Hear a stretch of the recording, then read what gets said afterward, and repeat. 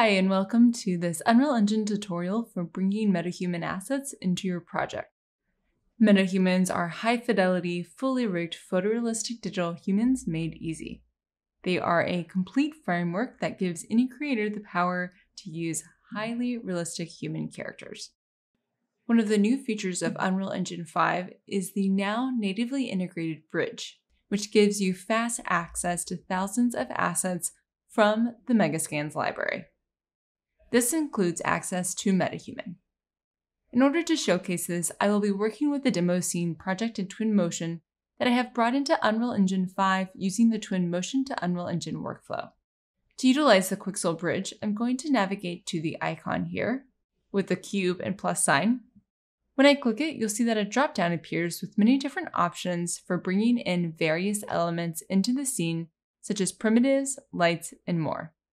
In this tutorial, we will be focusing on the Quixel Bridge option. With your Epic Games account, you have access to all of the Quixel assets here. This includes access to metahumans. Here, you will find a selection of metahuman presets that you can choose from. If you'd like to create your own metahuman, you can do so using Metahuman Creator. You can find out more information by visiting our website or going to metahuman.unrealengine.com. Let's bring in one of these presets. When you select a person you would like to bring in, you'll see a download button here in the bottom right-hand side. This will be dependent on your internet speed, so I'm actually going to go ahead and use a character that I've already downloaded. So you'll notice that I have already downloaded this character because it has a check sign here above download. Here to the left of the icon, you'll see you have some options for how you bring in your metahuman character. I'll keep these as is, and I'll go ahead and press add here to add the character Sky to my project.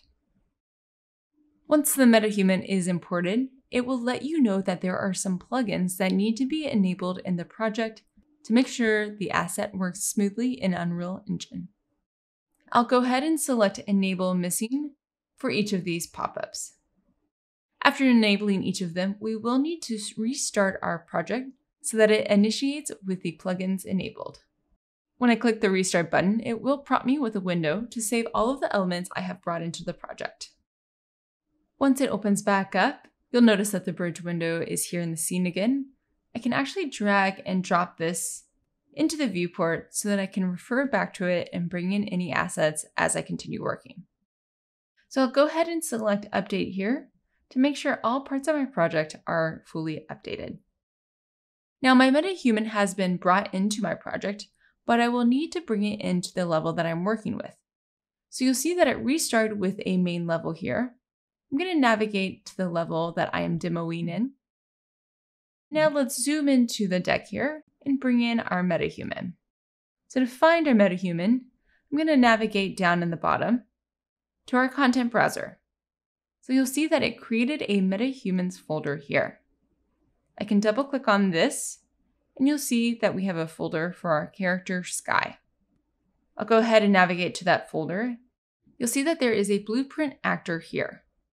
This will be the actor that we want to bring into our project. I'll go ahead and drag and drop that asset into the scene. The asset is a fully rigged asset, so it may take some time to compile in the level. You can see the status of that compiling on the top left-hand side, as well as a progress bar on the bottom right-hand side. Okay, everything is compiled and it looks like it has come in nicely. Now, when you bring in a metahuman, you do get access to a facial pose library, which consists of a number of pre-made expressions for metahumans. These expressions are implemented as control rig poses and are added into your metahumans folder. In order to utilize our character poses, we will need to create a level sequence and animation. To do so, I'm going to go up to this level sequence icon here and select Add Level Sequence. This is going to ask me where I would like to save it. I'll go ahead and keep it in the content folder for now, and I'll name this Sky Sequence. So you'll notice that my sequencer window popped up here. This may have popped up at the bottom. You can place it wherever you would like to work with your sequencer. I'll go ahead and keep it here so we have a lot of real estate to work with. So now we have our sequencer here. We will need to add our actor to the sequencer to make edits to the control rig. I can do so by hitting the track button here, select to actor to sequence, and if you have your actor selected in the viewport, you'll be able to easily select your character here. This will create separate sequencer tracks for the body and face. So you'll notice that an animation window automatically popped up, and that it automatically added a sequencer track for the body and the face. Each of these sections have their respective control rigs below. Hitting the drop-down button here will allow us to see all of the controls that belong to this rig. Now let's access the facial pose library. I'm going to go into the animation pose on the left-hand side. When I click the animation pose, a new window will pop up.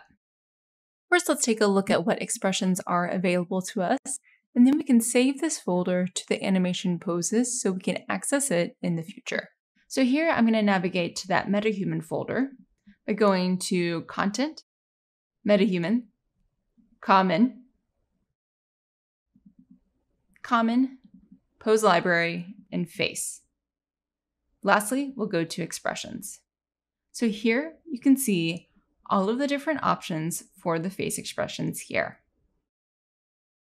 Now I want to add this existing folder to our view. So to do so, I'm going to click in the empty space on the left-hand side of this window and select Add Existing Folder to View.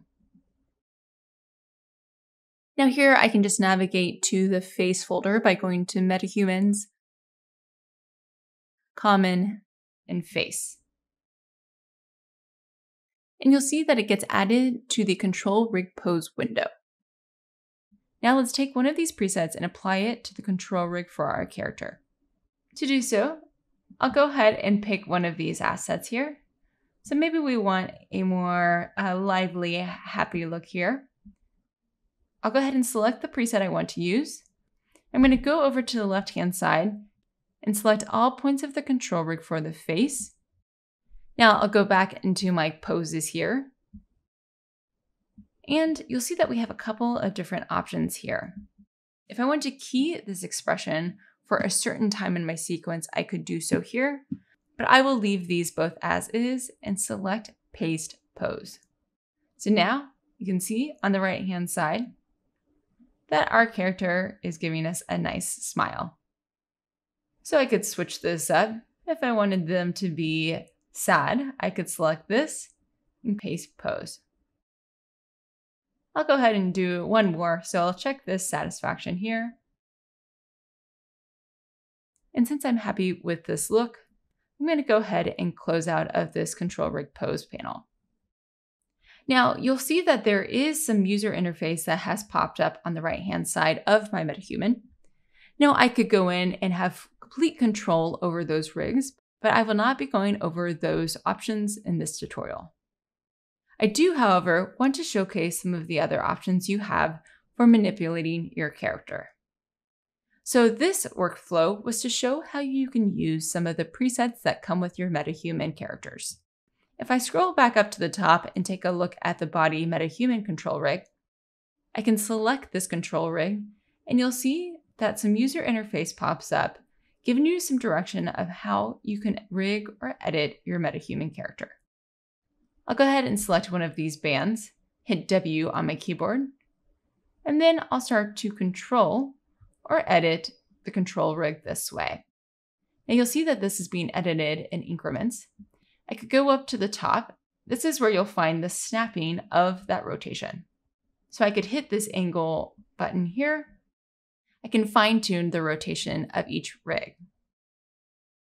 Now, if I wanted to key any of these features, I could go to the left-hand sequencer, select the plus button icon next to the rig I'd like to control, move the sequencer to the end, rotate the arm once more,